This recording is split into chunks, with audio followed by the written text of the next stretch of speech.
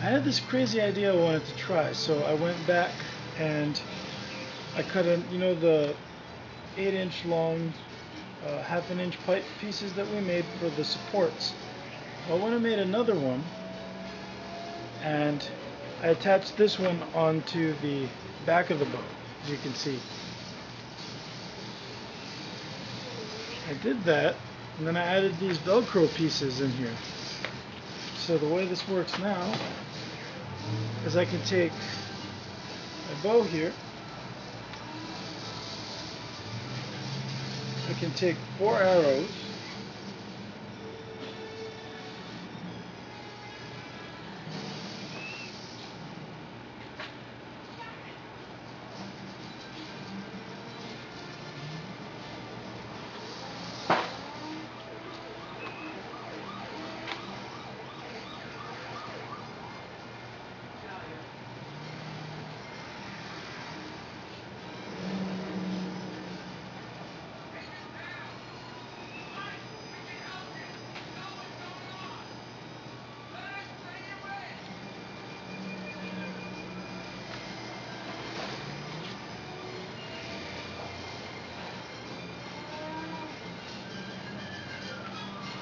so as you can see, I can put 4 arrows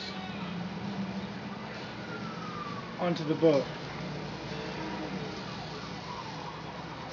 And the arrows come just a little bit before the end of the bow here. You can see that. And I can still draw and shoot the bow as normal. And there's no difference. It's just something I thought up and I figured I'd give it a shot. So I'm gonna go shoot this for you guys, and then I'm gonna finish this. And basically I'm just going to be painting this. So let's go shoot it real quick. Okay, here's the bow. So I'm just gonna shoot it out for you guys real quick. Now, because it's actually Centershot, you're going to need to use a release of some sort, unless you put a bar into the handle here to hold the arrow. Otherwise, when you use fingers, the twist that you impart on the arrow will cause it to go off to the right. So I'm going to be using a release for now.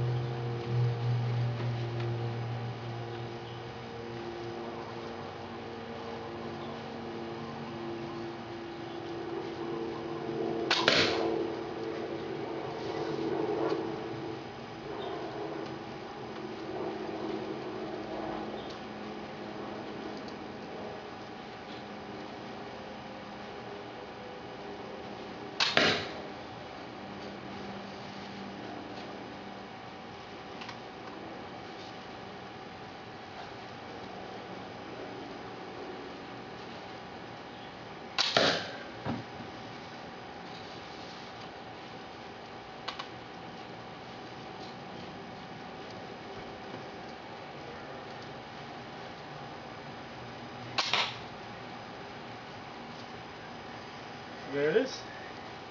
So now I'm going to go finish this up. Basically what I'm going to do is I'm just going to use a latex base paint, or a latex paint. I'm just going to paint the entire bow just like I did the Hunger Games bow. I'm just going to paint this all down since it's kind of a prototype. Now next time I do something like this, I'm probably going to paint all the pieces first and then put the wrappings on. So here it is. So I'm going to go paint it. We'll see how that looks like. Alright, here's the bow finished up. I just went ahead and painted the whole thing. As you can see, I've gone ahead and I've changed my Velcro to square Velcro. They used to be oval. I find the square helps a little bit. And really the Velcro is there to put pressure on the arrows to hold them in. Because, I don't know if you can tell, but when you draw the bow, it actually causes this section to flex just a little bit. And if these arrows aren't under a little bit of pressure, they aren't being flexed just a little bit, they would just fall right out. So that's what the Velcro is there for. It also helps keep me from scratching the bow up. And then I've also got a little bit of Velcro here on the rest. And I found that if I modify my shooting style a little bit, I can pull this off without needing a release or without having my arrows go over. So here it is. Not bad for a first attempt. I've weighed this and it's 30 pounds. Actually, it's 32 pounds, but I'm just going to call it 30 pounds at 26 inches. I think it's because of this handle assembly, but once you get past 26 inches, it just stacks so much that it's not comfortable to shoot, it's not good for the bow, and it doesn't benefit you as far as speed. So I'm going to say that this bow is for a 26-inch draw, and it's pulling 30 pounds at 26 inches. So the next step would be to make a slightly longer bow, maybe with a different size of pipe, and see what I can get out of that. But here it is. So I'd like to say thanks for watching, and next thing we're going to do is shoot this thing out. So here we go.